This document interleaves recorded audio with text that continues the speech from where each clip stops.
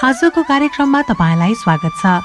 यदि तपाई हाम्रो कार्यक्रम पहिलोचोटि हेर्दै हुनुहुन्छ भने सब्स्क्राइब गर्न नभुल्नुहोला र दैनिक वचनबाट पाउने प्रकाशको यो अवसर नगुमाउनुहोला। आउनुहोस् पास्टर टेक दाहालज्यूबाट आजको बाइबलीय सन्देश हामी सुनौं।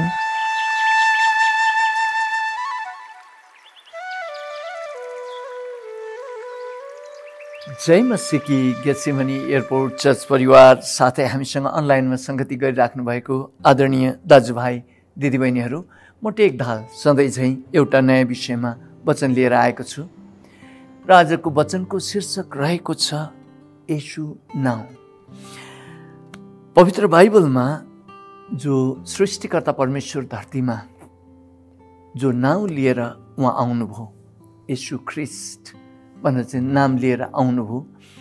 येशू नाउँको अर्थ नै पापबाट छुटकारा दिने भनेर चाहिँ बाइबलले बताउँदछ र येशू नाउँमा हरेक घुँडा टेकिनु पर्दछ, हरेक जिब्रोले प्रभु अनि परमेश्वर भन्न पर्दछ भनेर चाहिँ त्यहाँ बताइएको हो।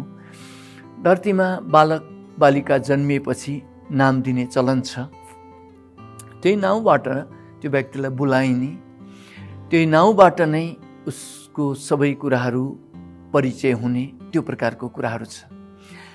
जुन नाउँ एक व्यक्तिले पाउनुहुन्छ, त्यो नाउँमा त्यो व्यक्तिको स्वभाव अनुसार त्यो नाम एकदमै महत्त्वपूर्ण, महिमित पनि हुनसक्छ, घृणित पनि हुनसक्छ। तर नाम चाहिँ एक प्रकारले एक व्यक्तिको व्यक्तित्वलाई जनाउने कुराहरू बन्दछ अन्तिममा गएर। र नाम सम्बन्धी जोक्सहरू पनि छ। एकजनाको नाम चाहिँ तपाईको भन्ने रहेछ। एक ठाउँमा जाँदाखेरि एउटा मान्छेले तपाईको नाम के हो भनेर सोधेछ। तपाईको भनेर चाहिँ उसले मेरो नाम तपाईको हो भनेर चाहिँ उत्तर दिएछ। होइन, तपाईको पहिला भन्नुहोस् न, मैले सोधेँ पहिला भनेर भन्दाखेरि तपाईको भनेर, होइन तपाईको भन्नुहोस् न पहिला भन्दा भन्दा उनीहरूको वाद विवाद भएछ भनेर चाहिँ मैले जोक सुनेको थिएँ। भने जस्तै नाम बेग्ला बेग्लै प्रकारको हुँदछ र त्यो नामले पछि गएर एक प्रकारको स्वभाव पनि जनाउँछ भन्ने कुराहरू पनि गरिन्छ। र जब सृष्टिकर्ता धरतीमा आउनु हुँदाखेरि चाहिँ स्वर्गदूतले उहाँको नाम येशू राख्नु भनेर चाहिँ भन्नुभयो र येशूको अर्थ चाहिँ पापबाट छुटकारा दिने हो, येशू नामको अर्थ। र उहाँको जो नाम उहाँले पाउनुभयो र उहाँको जो व्यक्तित्व धरतीमा प्रस्तुत भयो, यानि उहाँ आज्ञाकारी हुनुभयो, नम्रतामा उहाँले परमेश्वरको वचनअनुसार जीवन, यानि उहाँ स्वयं परमेश्वर हुनुहुन्थ्यो, वचनअनुसार जीवन लिएर जानुभयो, आज्ञाकारी हुनुभयो लगायत यी सबै कुराहरूको कारणले गर्दाखेरि फिलिपीको पुस्तकले बताउँछ उहाँको नाम चाहिँ सबैभन्दा उच्च नाम पिताले राखिदिनु भयो र हरेक घुँडा उहाँको नाममा टेकिनु पर्छ र हरेक जिब्रोले उहाँलाई प्रभु परमेश्वर भन्नुपर्छ भनेर चाहिँ बाइबलले ती कुराहरू बताउँछ। भने प्रभु येशू स्वयंले नै मर्कुसको पुस्तक 16 अध्यायको 17 पदको ख खण्डमा उहाँले यो भन्नुभयो, मेरो नाउँमा तिनीहरूले भूतहरू धपाउनेछन् भनेर चाहिँ उहाँले भन्नुभयो। उहाँको नाउँमा भूतहरू भाग्नेछन् भनेर चाहिँ यहाँ प्रभुले यो स्पष्ट गर्नुभयो। र राम्रो मानिस, उहाँलाई विश्वास गर्नेहरू मात्र उहाँको अगाडि घुँडा टेक्ने, यानि उहाँको नाउँमा चाहिँ ढोग्ने, त्यो प्रकार कुराहरू नभएर यस खण्डमा अब परमेश्वरको दुश्मन यानि मानिसहरूको दुश्मन भएर खडा भएको भूतहरूको राजा शैतान र यता भूत प्रेतका आत्माहरू, यी सबैले पनि उहाँको नाउँमा चाहिँ उनीहरू अधीनतामा आउने, यानि उनीहरूले घुँडा टेक्नुपर्ने, उनीहरूले अधीनता मान्नुपर्ने कुराहरू प्रभु येशूले यस खण्डमा गर्नुभयो। र हामीले बाइबलमा यो स्पष्ट देख्छौँ। धेरै ठाउँहरूमा प्रभुका विश्वासीहरू यानि प्रेरितहरूले प्रभु येशूको नाममा भूतहरू धपाउनु भएको हामी देख्दछौँ। यहाँ प्रभुको अगाडि जसरी भूत लागेको मानिस खडा हुँदाखेरि त्यो भूत त्यो व्यक्तिबाट निक्लेर गएको हामीले बाइबलमा स्पष्ट पढ्दछौँ। साथै अहिलेको जो समयमा हाम्रै सेवकाईहरूमा कति भूत आत्माबाट मानिसहरूलाई छुटकारा गरेको हामीले अनुभव गरेका छौँ। येशू नाउँमा भूत भागेको हामीले स्वयं आँखाले देखेका छौँ, यानि हामीले अनुभव गरेका छौँ।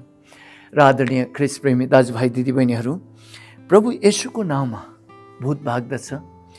प्रभु येशूको नाउँमा भूतहरू अधीनतामा आउँदछ भन्ने कुरा हामीले अनुभव गरेका छौँ। प्रेरितहरूले गरेको कार्यहरू हामीले प्रेरितको पुस्तक, मत्ती, मर्कुस, लुका, यूहन्नाको पुस्तकहरू, यी कुराहरूमा प्रभु येशू स्वयंकै सेवाकाईमा हामीले ती कुराहरू देखेका छौँ। किनकि उहाँको नाउँमा सारा अधिकार, सारा शक्ति पिताले राखिदिनु भयो र एउटा व्यक्तिको व्यक्तित्व अनुसार त्यो नाउँमा चाहिँ डर भर पनि हुन्छ, भय पनि उत्पन्न हुन्छ भन्ने कुराहरू सम्बन्धी हाम्रो परिवारमा, यानि हाम्रो घर परिवारमा हामी 6 जना छोराहरू, मतलब 3 जना छोराहरू 3 जना छोरीहरू हौँ र 6 जना बालबच्चाहरू चाहिँ आमा भनेपछि हामी थुरथुर हो। र म सानै उमेरदेखि फुटबल एकदमै खेल्नु मन पराउने र हाम्रो घरको उत्तरपट्टि त्यहाँ स्कुल छ, स्कुल चौरमा फुटबल खेल्नको लागि जान्थेँ र फुटबल खेल्न जाँदाखेरि त्यहाँ फुटबल खेल्दै खेल्दै खेल्दै गर्दाखेरि कति समय त्यहाँ बाटोमा हिँड्दै गर्ने मानिसहरूलाई समाचार पठाएको हुन्थ्यो, उहाँ दाइले बोलाएको अरे तुरुन्तै जानु अरे घरमा भन्दाखेरि म दाइको नामदेखि डराउँदैन थिएँ, म फुटबल खेलि नै रहन्थेँ। फेरि कसैले आएर चाहिँ दिदीले बोलाएको अरे जानु अरे भनेर चाहिँ भन्यो भने म दिदीको नामदेखि पनि डराउँदैन थिएँ। भाइले बोलाएको, बहिनीले बोलाएको भन्ने झन् म मतलबै राख्दैन थिएँ। हाम्रो घरमा सानो उमेरदेखि एकजना मामासँगै बस्नुभएको थियो। मामाले भनेको चाँडै जानु अरे, तुरुन्तै जानु अरे भनेर भनियो भने पनि म टेड पुच्छर लाउँदैन थिएँ, म फुटबल खेलि नै रहन्थेँ। तर कसैले आमाले भनेको जानु अरे भनेर चाहिँ भनेपछि मेरो सातो पुत्लो जान्थ्यो, म फुटबल हेर्दैन थिएँ। मैले अघि लुगा कहाँनिर फुकालेर राखेको छु, त्यो जग्गामा गएर त्यो लुगा मैले समातेर तुफान बेगले कुदेर गएर घर पछाडिबाट आमा चेक गर्थेँ, आमाको मुड ठिक छ कि छैन भनेर चाहिँ चेक गरे पछाडि आमाको मुड ठिकै छ, उहाँको बोलीमा त्यो चड्काउपनाहरू छैन, अरूसँग बोल्दा पनि भने चाहिँ म अब बिस्तारै बिस्तारै आमाको छेउमा पर्थेँ र आमाले के कामहरू अराउनु पर्ने भनेपछि म त्यो कामहरू गर्थेँ। कारण आमाको नाम हाम्रो परिवारमा एकदमै भययोग्य थियो, किनकि उहाँले मायामा पनि देखि लिएर यतापट्टि अनुशासनमा पनि त्यस्तो गरेर लिएर जानुभएको थियो। बुवालाई हामी इज्जत गर्थ्यौँ, तर बुवा प्राय बाहिर नै कामहरू गरिराख्नु भएको कारणले गर्दाखेरि बुवासँग हामी त्यति डराएनौँ। तर आमा भनेपछि हामी डरले थुरथुरै हुन्थ्यौँ। र यहाँ पवित्र बाइबलको मर्कुसको पुस्तक 16 अध्यायको यहाँ 17 पदको ख खण्डमा प्रभु येशूले भन्नुभयो, मेरो नाउँमा तिमीहरूले भूत तपाउने छौ भनेर चाहिँ उहाँले भन्नुभयो। शैतान चाहिँ जो भूत प्रेतको राजा, त्यो चाहिँ स्वर्गदूतहरूको एउटा मुख्य स्वर्गदूत थियो, आर्कएन्जल भनेर चाहिँ भनिन्छ। र त्यो स्वर्गमा थियो र प्रभु येशूको तागत, प्रभु येशूको त्यहाँ शक्ति चाहिँ उसलाई थाहा थियो। र जब प्रभुको विरुद्धमा ऊ गयो र अरू 1/3 स्वर्गदूतहरूलाई पनि उसले चाहिँ भूत प्रेतको आत्मा बनायो, अर्थात् पतन बनायो र परमेश्वरको विरुद्धमा जाने, परमेश्वरले एकदमै माया गरेका जो मानिसहरू हुन्, उहाँको सृष्टिको आफ्नै स्वरूपमा आफ्नै प्रतिरूपमा सृष्टि गर्नुभएका मानिसहरू हुन्, मानिसहरूको विरुद्धमा गए ऊ र उसलाई चाहिँ त्यो पतन भएका स्वर्गदूतहरूलाई भूतहरू भनियो बाइबलको भाषामा, र त्यसको राजालाई चाहिँ शैतान भनियो। र शैतान र भूतहरू जसले चाहिँ यहाँ धरती बिगार्ने कोसिसहरू गरिरहेको छ र जसले चाहिँ यहाँ सबै कुराहरू परमेश्वरको सृष्टिलाई खत्तम पार्ने उसले योजनाहरू रचेर त्यही प्रकारले गरिरहेको छ धरतीमा, तिनीहरूलाई चाहिँ यहाँ प्रभु येशूले भन्नुभयो मर्कुसको पुस्तक 16 17 ख खण्डमा, मेरो नाउँमा भूतहरू तिमीहरूले धपाउने छौ भनेर चाहिँ यस खण्डमा उहाँले यहाँ भन्नुभयो। र हामीले प्रभु येशूको नाउँ लिएको खण्डमा भूतहरू अधीनतामा आउँछन्, भूतहरू थरथरी काम्दछन्। र प्रभु येशू जहाँ जहाँ जुन जग्गाहरूमा कुनै च्यानघारीमा भूत आत्मा लागेका मानिसहरूलाई भेट्नु हुँदाखेरि पनि त्यो भूत आत्मा लागेको मानिसहरू भित्रबाट भूत बोलेर भन्थ्यो कि हाम्रो समय नपुग्दै तपाईँले किन हामीलाई दुःख दिन आउनुभयो भनेपछि त्यसरी भन्दै गरेको हामीले बाइबलमा पढ्दछौँ।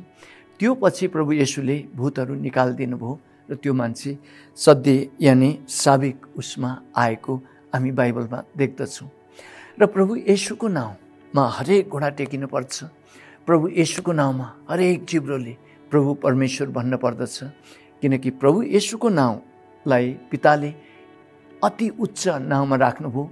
चाहे स्वर्गमा होस्, चाहे पृथ्वीमा होस्, चाहे पृथ्वी मुनि होस्, हरेक प्राणीले उहाँको नाउँमा घुँडा टेक्नुपर्छ र हरेक जिब्रोले उहाँलाई प्रभु अनि परमेश्वर भनिकन पुकार्नै पर्छ भनिकन बाइबलमा यो बताइएको छ। र प्रभु येशूको नाउँ तपाईँ र मैले पाउनु यो त ठुलो कुराहरू हो।